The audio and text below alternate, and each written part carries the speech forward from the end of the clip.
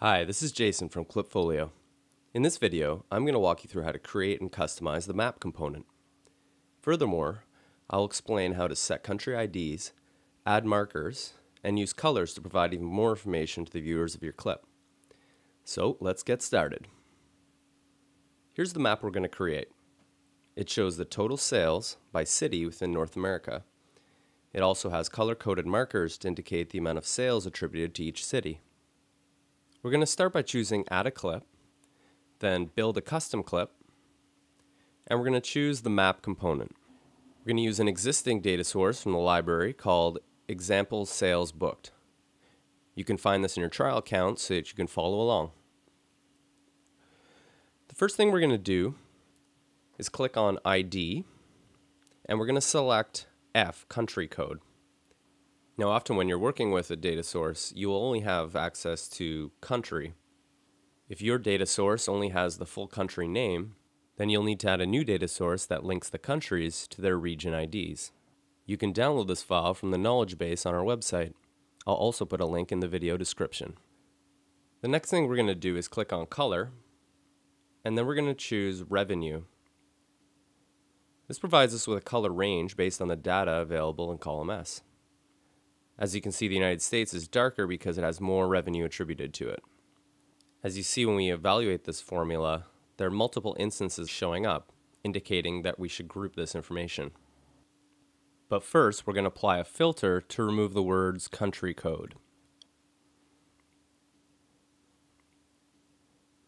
Then we're going to group the revenue data for the two countries. And by default, the aggregation method will be sum, which will give us the total revenue per country. And then we're going to add latitude and longitude markers onto the map. This time around, we're going to use the slice function, which will allow us to remove the header row like we just did for the country IDs. For latitude, we're going to select column I, and for longitude, column J. Next, we're going to click on the name marker. Once again, we're going to add the slice function, and we're going to select the city name. Next, we're going to click on color, use the slice function again, and choose column S, revenue, so that we can color each marker by how much revenue that city is generated. Then if we click on properties, we can change the color that's showing up. We're going to go from a light red to a darker red. As you can see, our map is starting to take shape. We have the cities listed, they have their names labeled, and they're colored by revenue. Now we're going to do something similar with size. We'll once again use the slice function to get rid of the header row, and we're also going to choose revenue, column S. Now our markers have grown in size, with the higher revenue cities appearing larger on the map. Now, as you can see, the revenue numbers are now showing up twice on our tooltips. This is because both color and size are using that data. So we're going to click on size, click on properties, and deselect show value in tooltips. Now when we hover over the cities, the revenue only shows once. Now we're going to do some fine tuning.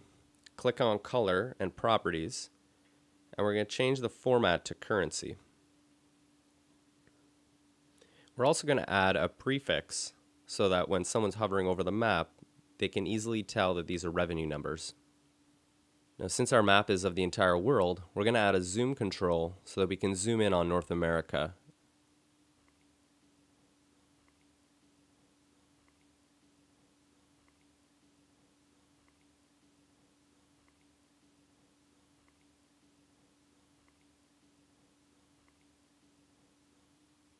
And lastly, we're going to give our clip a title, Revenue Booked by City.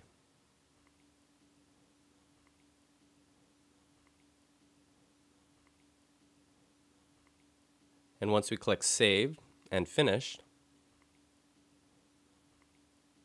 we can see that our map looks just like the one I showed you at the beginning of the video. And that ends our demo on how to use the map component. You can find more videos like this, as well as our knowledge base and community forums at support.klipfolio.com.